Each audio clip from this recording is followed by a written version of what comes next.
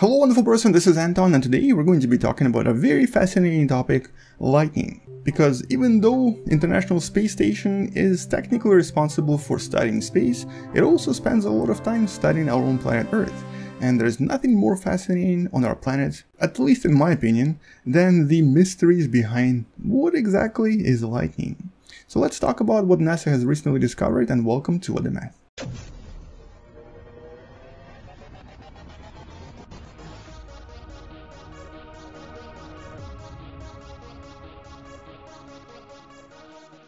So all of this began a few years ago when the Japanese scientists discovered that one of the lightning bolts that was detected by the International Space Station very close to one of the Japanese cities also seemed to produce a huge amount of gamma ray radiation. You know, that super dangerous radiation that comes from various objects like neutron stars like the sun right here, the highest level of radiation out there, and the type of radiation that can pretty much go through most of the materials very easily. In other words, it's that type of radiation that most people think of when you say radiation, the super dangerous one.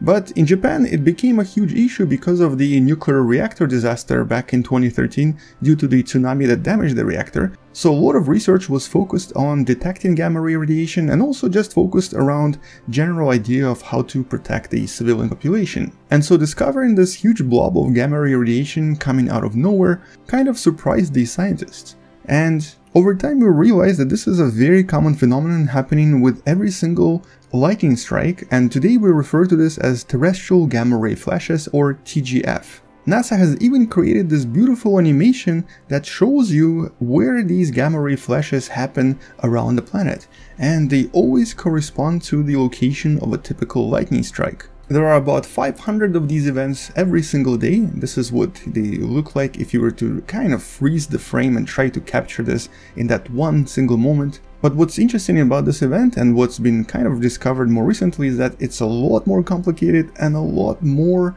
I guess you can call it, crazy than anyone imagined. We've been trying to map these events across the planet in the last few years and try to discover exactly what happens when the lightning strikes, because the amount of energy generated is just insane. And although luckily for us most of the gamma rays seem to escape into the outer space and don't really point at the planet, nevertheless the actual generation of energy is huge, and so large as a matter of fact that it even ends up creating a lot of after effects, including antimatter that sticks around the area and starts interacting with other particles. On top of this, following a typical lightning strike, we do actually detect a little bit of gamma ray radiation pointing at the planet, and then, as I mentioned, there's a lot of different reactions that happen as a result of both the interaction of antimatter with regular matter and the gamma rays causing certain molecules to change into more radioactive isotopes. So in other words, there's this huge cascade of things happening almost instantly. And so the recent paper that you can discover in Science magazine, and also in the description below,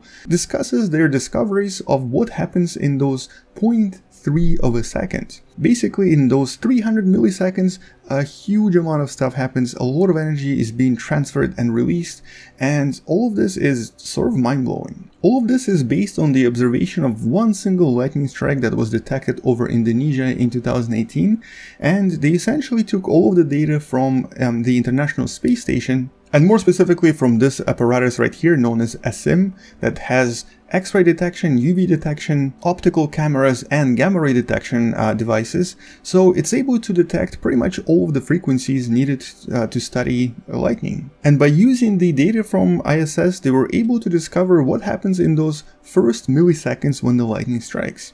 And specifically, they were able to explain the generation of these gamma rays and where they're actually coming from. The first thing that happens when the lightning strikes is that the electrons get stripped from various atoms, and this releases the initial gamma rays that we detect.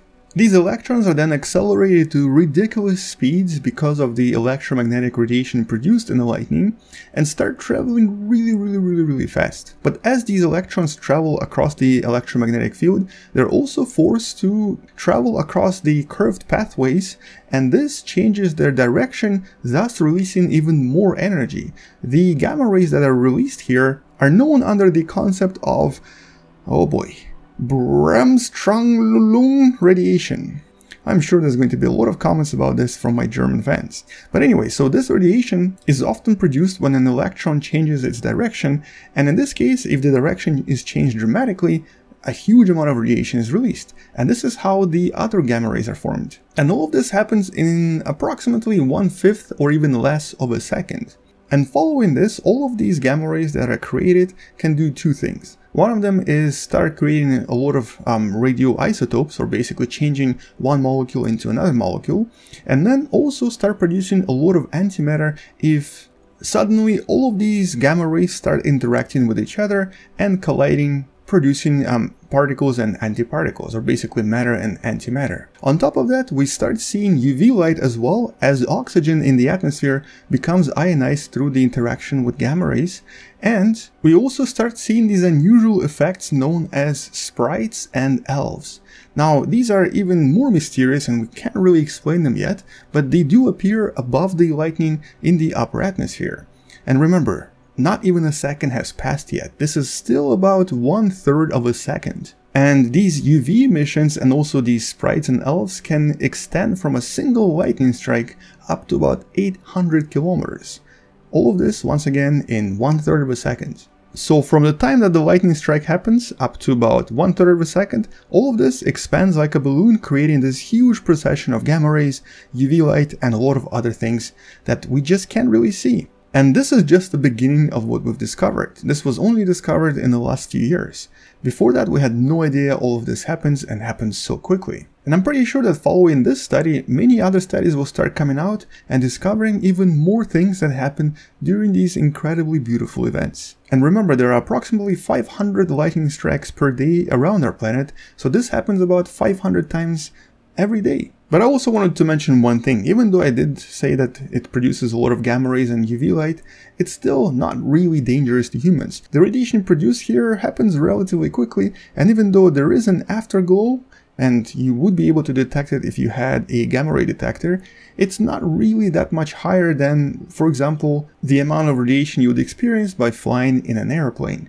And it also only lasts for like a minute. But nevertheless, when it comes to lightning, I'm always really excited to study a little bit more about it and find out what really happens in those few moments that we're just unable to perceive as humans. Anyway, on that note, that's all I wanted to mention. Check out the study I mentioned in the description below, and also this Japanese study about the lightning strike I mentioned that came out a few months ago.